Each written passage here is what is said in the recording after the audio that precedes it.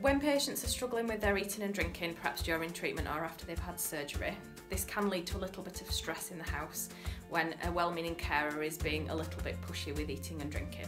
It's always done with the right intention. People want to feed each other, that's a natural part of life. What I would say though is to try and limit the amount of tension around food, because that can make it worse if you are struggling with a poor appetite and you feel like you're being nagged. Offer food regularly, put it down, but don't be cross or make too much comment if somebody doesn't eat what you've given them. Try them regularly with their favourite foods, but try not to discuss what they're going to have at the next meal time when they're still eating the meal previous, because that can be really difficult for somebody who's struggling with their appetite. Also, as a carer, if you're finding it difficult, don't worry about using convenience foods. You can get ready meals, you can get pre-prepared foods. That all is really nutritious as well and can help take off some of that pressure of preparing food. Make sure you take a little bit of time for yourself as well.